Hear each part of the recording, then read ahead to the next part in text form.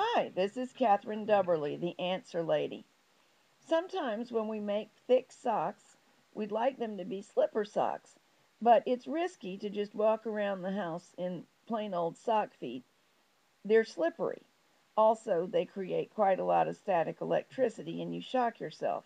But today we'll deal with the slipperiness issue. There is a product called Regia Latex that makes the socks wonderfully slip-proof and still washable. Let's have a look at working with that.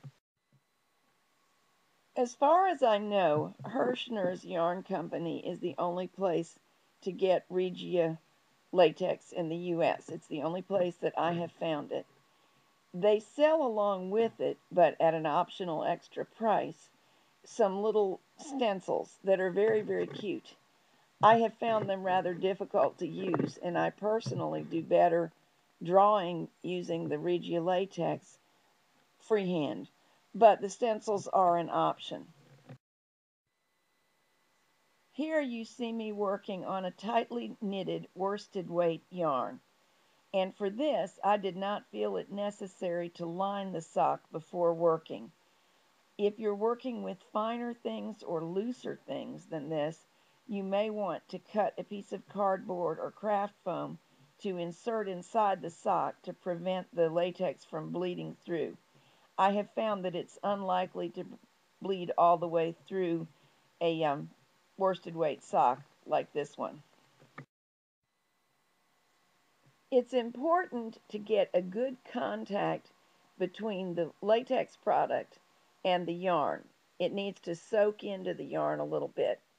In the past, I have used scribble paints to do this exact same process, and the scribble paint is a little bit thicker and has a greater tendency to sit on the surface of the knitting, so you kind of have to work it in with more aggression. That's why this latex is an improvement. It's a little thinner and it soaks in with greater ease, though it doesn't soak all the way through very easily. And that soaking in means that your tread design will stay firmly on the sock fabric where you need it to be, providing safety over a long period of time. The design you make need not be fancy, but you should concentrate it in the areas where our feet actually hit the ground. That's the heels and the ball of the feet. And then randomly here and there wherever you think that you might need it, or wherever you need it for looks. But be especially sure that the places your foot really comes in contact with the floor are nicely embellished with the latex product. Also, make simple designs.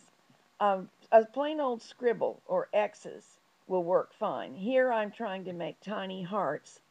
I have also succeeded with hippie type daisies, the simplest flower outline filled in. But trying to do something elaborate is almost impossible with this product. The manufacturer recommends that we use at least 2 coats of the product, possibly 3 or 4, to get a good tread.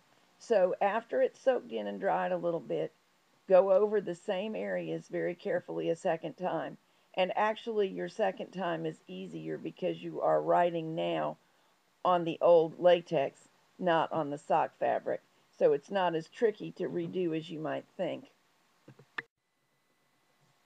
After the painting is all done, wait at least 24 hours before wearing or packing up the socks.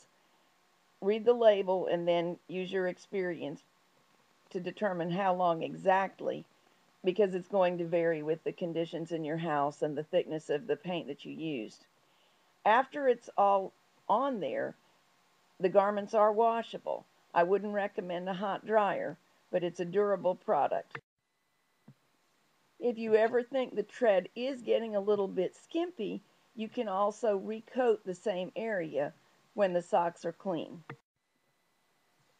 So these are all dry and ready to be packed up. They're on their way to be a gift for a special person.